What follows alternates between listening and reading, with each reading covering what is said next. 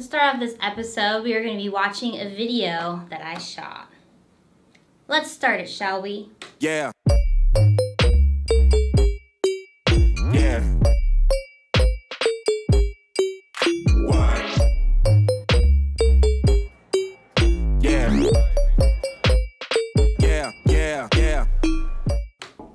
Yes, so that was a sequence that I did at the Apple event when they announced the iPhone 11, and I actually took the MOZA AirCross 2. I know a lot of you have been asking for this video, so here it is. And for those who are new, my name is Kitty. I run a video production company in California, and I also like to play with camera gear from time to time. First, the most important thing is the basic features. Let's get that down first.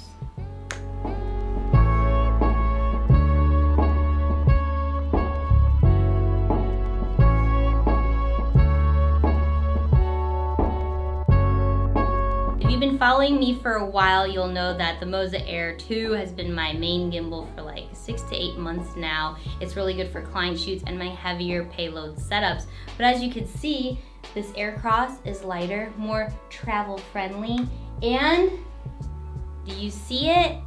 It can hold my G Master lenses, which is super important to me. If you don't want a heavier gimbal, or you travel a lot, or maybe you're more run and gun and do a lot of event shooting like I do myself from time to time, this might be your gimbal setup. So stay tuned and learn a little more. I know a lot of us are used to these guys right here for most of our gimbals, unless you're on the DJI, which has a built-in battery in the handle. So right here is the battery for the MOZA AirCross 2, this dinky little thing. You could also charge this by itself if you don't want to charge it through the handle and you have multiples of these.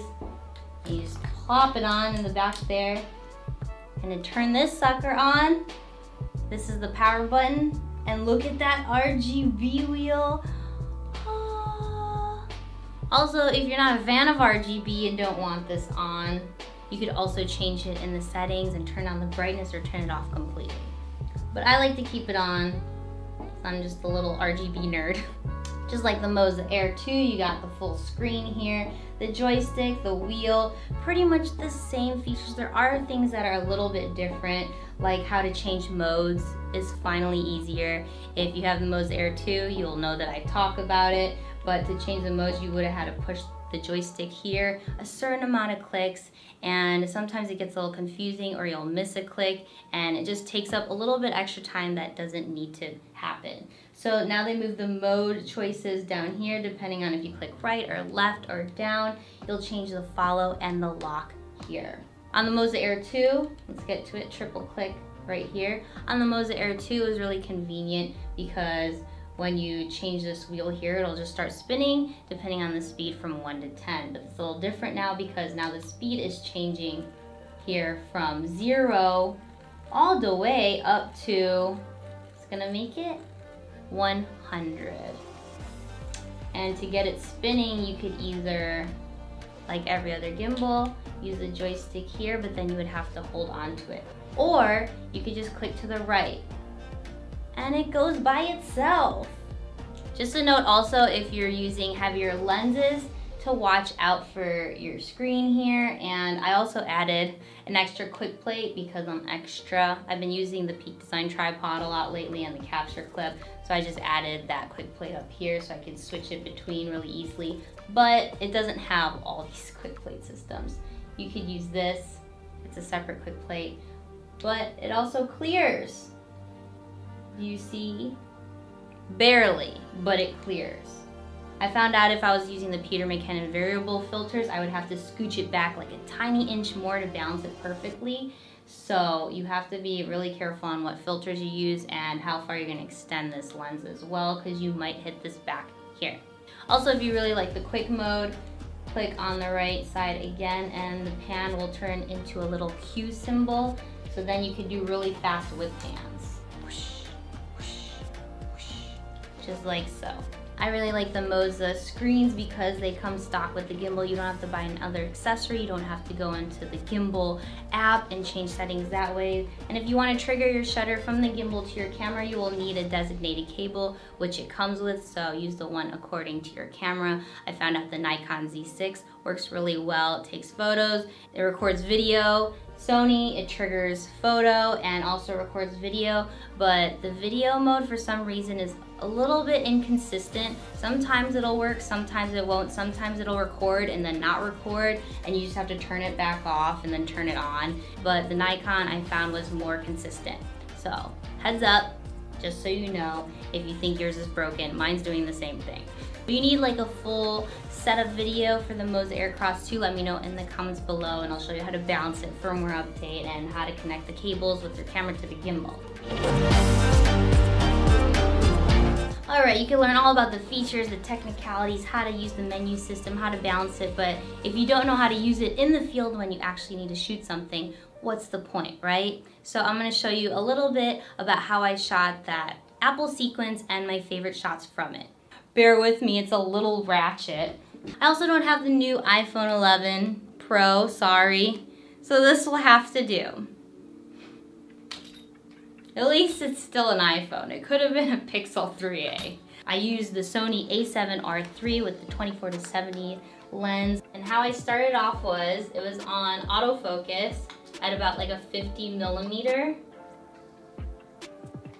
And I came up, slowly did a semi-orbital and then went past it onto the next one, did a slow orbital past that. So I did a little weaving through the iPhones there, and then at the end there's a logo on the wall that kind of had a glimmer if you walked enough through it. So after I did the slow orbitals, I slowly panned up. Again, I had my finger on the trigger because that's my tilt follow mode.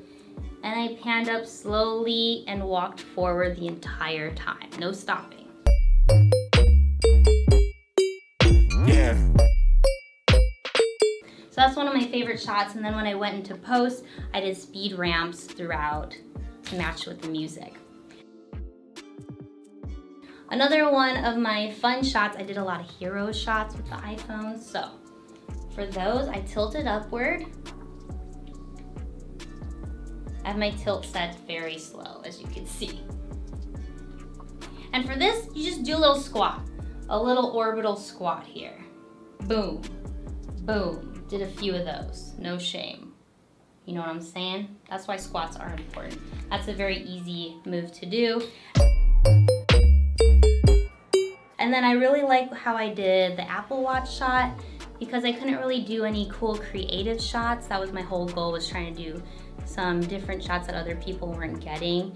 And normally last year when they had the Apple Watches, I did kind of an inception mode through them, but this time they were set up a little bit differently. A good thing about the MOZA as well is that you could set the joystick settings. So currently my right and left and up and down are between like 10 to 15 because they're slow enough and smooth enough where I could move at the same pace as tilting or panning as well. So set it pretty low or else it goes really fast. I think the default set to maybe 50. For that one, I either start up or down, but I kind of do both at the same time. We'll start down a bit. We're gonna be moving the gimbal upwards while panning down at the same pace. Keep it in the middle, get your grid lines up on your camera so you can see exactly where the center is, and you can place it perfectly and it won't be moving around in your composition. So as you're coming up, tilt down and try to keep it in the middle as best as you can. Whoop! And then back down. Same pace, keep it the same speed so it stays in the middle and isn't too jerky. I like this shot because it moves the background and gives you a different angle of the product without doing too much movement. Yeah. Those are my 3 favorite shots from the Apple sequence. Hopefully you guys get to try it out, and I love coming up with more, so if you have any suggestions, put them down in the links below.